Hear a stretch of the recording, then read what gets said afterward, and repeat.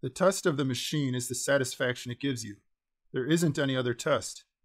If the machine produces tranquility, it's right. If it disturbs you, it's wrong, until either the machine or your mind is changed. Robert Pirsig, Zen and the Art of Motorcycle Maintenance.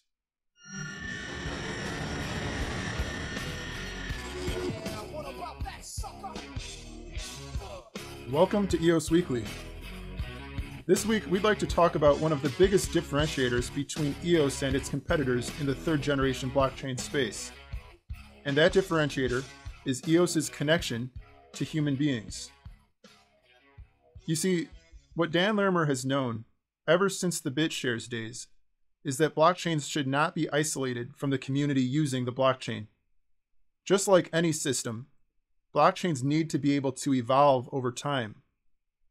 And the direction in which they evolve should not be on autopilot and should not be in the hands of an elite set of programmers nor miners. When an elite group of people are making all the decisions, that is your true bottleneck when you're striving for as much decentralization as possible. The Bytemaster knew, years and years ago, he knew that human beings using the blockchain should be the same ones who determine in which direction that blockchain evolves. How conservative versus how experimental. And when it does experiment, what types of experiments is it interested in pursuing? Up until now, there has been one and only one way in which EOS token holders have had their voices heard, and that is through the election of block producers. But now, a second and very important control is coming into existence, and that is the referendum voting process. This process enables the community members to propose enhancements and vote on which of those enhancements to move forward with, which ones to implement and which ones not to implement. The referendum process gives the community true decision-making power over the direction that EOS takes.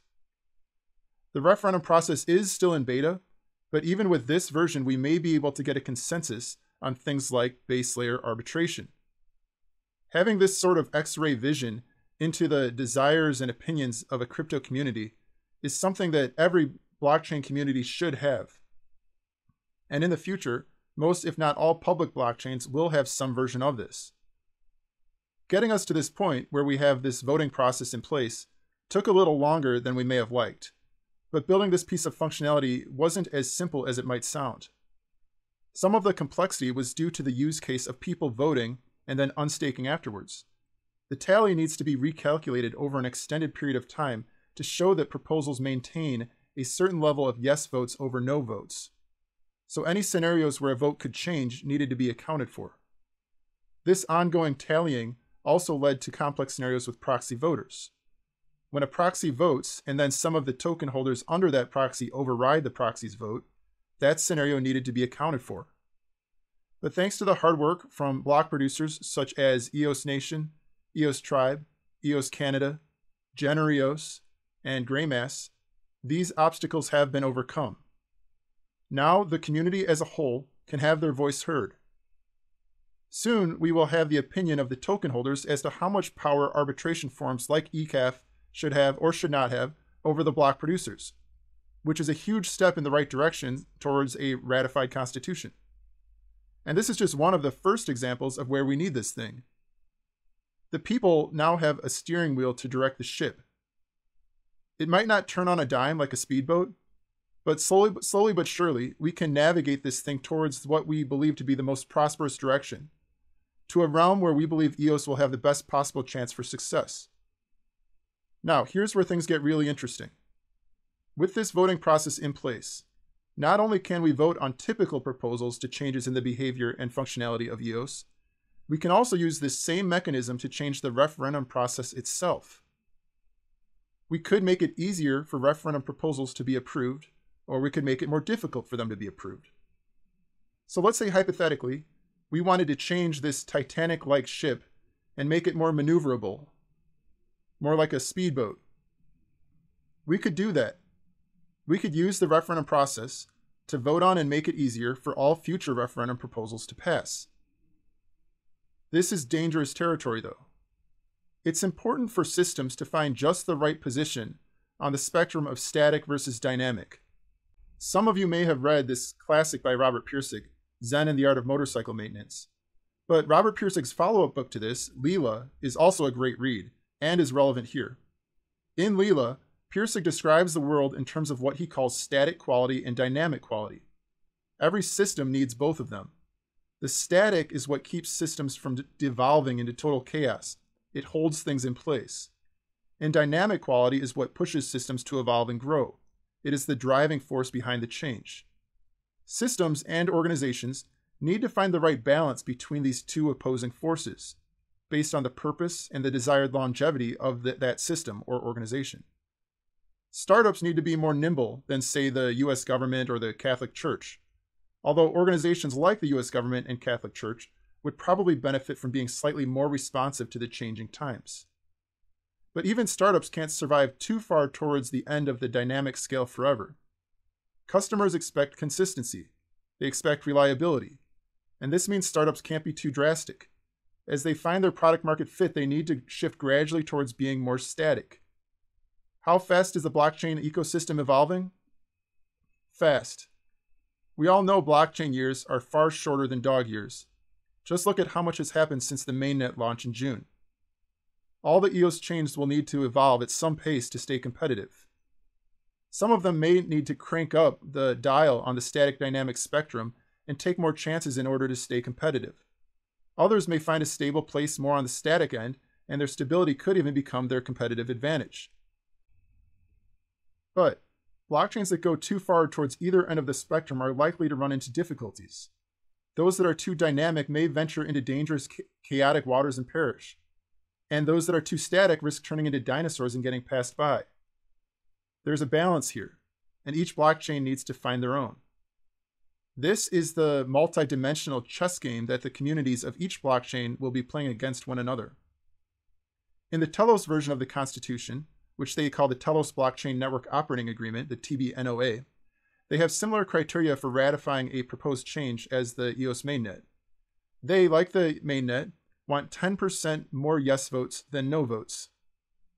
And the voting period is about 3 months, which is similar to the 120 days in the Mainnet Constitution.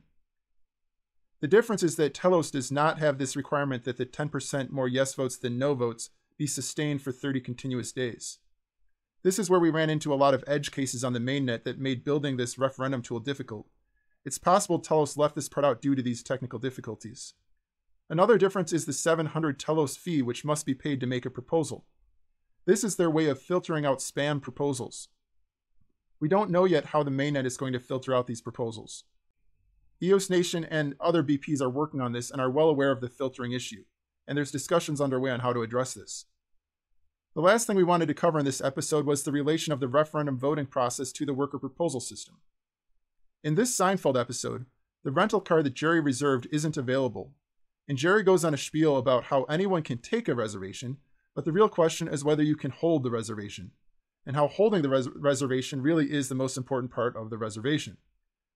Will these blockchains, these decentralized communities, have the structures in place, the funds and the resources in place, to deliver on the referendum proposals that they approve? Because these blockchain communities might have all the ambition in the world and the willingness to make all sorts of changes to their blockchain, but that doesn't mean it's going to magically happen for them. These changes don't come for free. They will require execution, and this means resources, organization, and infrastructure. The referendum voting process and the worker proposal system go hand in hand in this way. The worker proposal system is the primary method by which the communities implement the changes that they approve. Without a worker proposal system, how will they execute? The mainnet can choose to rely on Block.One for this, but what if Block.One disagrees with one of the approved referendums? It would then be up to the block producers to deliver the change themselves, or potentially some other developers out there who'd be willing to do it pro bono or something. This is the danger in not having a worker proposal system. Not having one handicaps your ability to evolve your blockchain in the direction that you, the community, want to evolve it. To paraphrase Seinfeld, anyone can approve a referendum. The question is whether you can implement the referendum, because implementing the referendum really is the most important part of the referendum. You can see the referendum process in place at eosvotes.io, Graymass, blocks.io, My EOS Toolkit. The full list is here in this blog post by EOS Nation. There's also a video in this same post of a discussion between Daniel Keys from EOS Nation and Thomas Cox.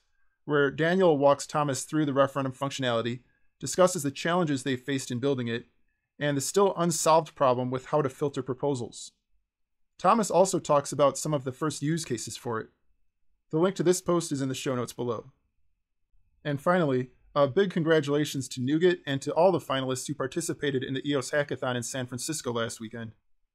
Speaking of the human element of EOS, these events are truly showing off what an amazing, close-knit community we have here.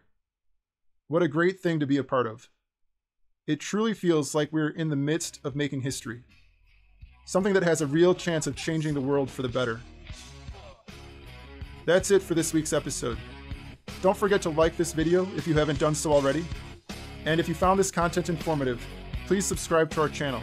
We will help you stay current on EOS as this revolution unfolds. Thanks, and we'll see you next week, right here on EOS Weekly.